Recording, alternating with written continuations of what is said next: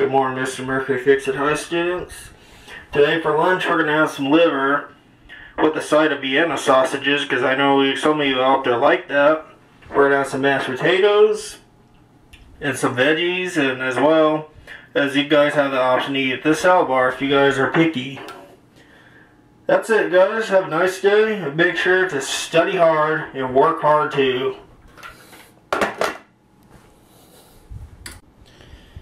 Okay, YouTubers, so as you saw in the introduction of the video, me making my school joke, I got a Rauland telecenter phone here. Recently, I finally acquired one of these. This one's actually a newer one. This one I believe is from 2009. It's a staff phone that I guess you apparently use in the, at least in the office, and the page is really good on this. And it's nothing special. The phone's nothing special here. It's just your regular landline phone. So this is not being driven off a telecenter system. It's being driven off my Meridian system through an ATA. Not that ATA. This one's driving the UTI1, as you heard.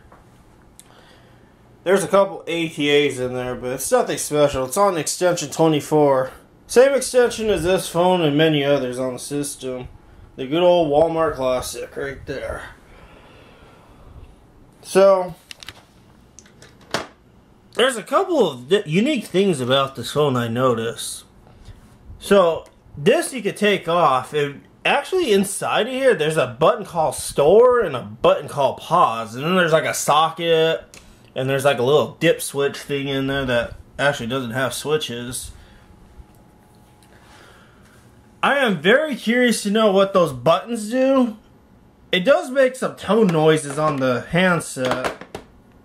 I don't know if it has something to do with programming these hotkeys, which I don't even know how, and I'd like to figure that out. Those of you that have worked with Rauland telecenter systems, please let me know how the procedures go.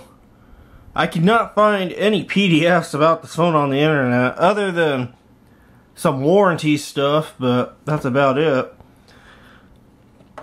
Got a nice Rauland logo there. I know there's a lot of you telecenter fans out there that drool to have this. At the time of me making this video, there are still, I believe, 8 available on eBay. I'll put the link in the description if you guys are looking for one of these. $30 free shipping. I know some of these go up to like 60 bucks. And I've been wanting one of these for a long time. And the page is actually really good, as you heard in the video. In fact, I could probably turn it up for you a little bit. By the way, I took it up to his Radio Shack amp, in case you're wondering. So yeah, 26. Maybe not dial something all the way.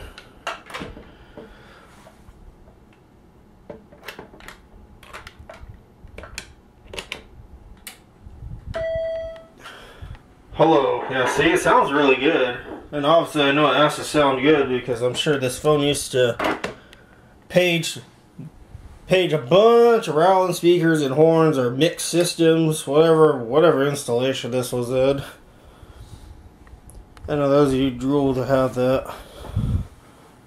I have my good old UTI1. This box system is the ATA that feeds this. It's extension 26, as you saw. So yeah, that's the Rauland phone, and then I got my good old Walmart classic Lucent phone that many of you remember in the aisles, even me,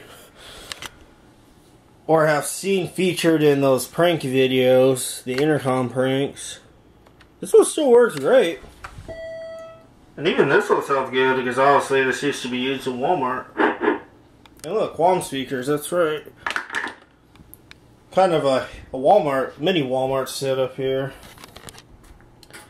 Also, I'm trying to figure out these buttons here. There's no like hidden buttons on this phone. I don't know what the sequence is on these, but that button's the only one that does something that makes that noise. So yeah, speaker works. Oh yeah, and about the speaker on the phones.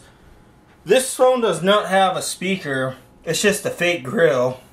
So there was no speaker on this phone. I kind of wish it had one, like this one. It's kind of cool just to have that. All powered off the landline.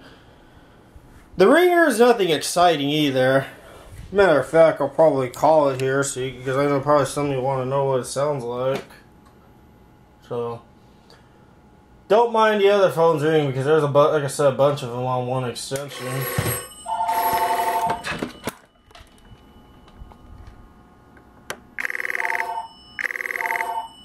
That's really what it sounds like. And probably some of you want to know what this one sounds like too.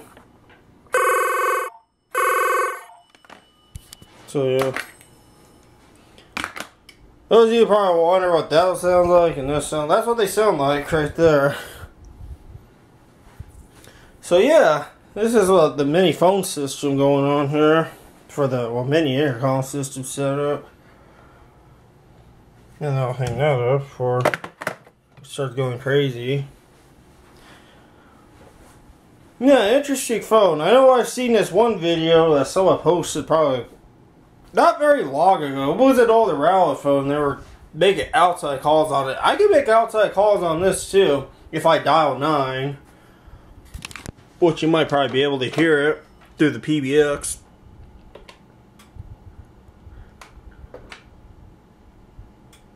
I don't know if you heard that click. That's the click for the line 6 on the PBX. I can make outside calls on this.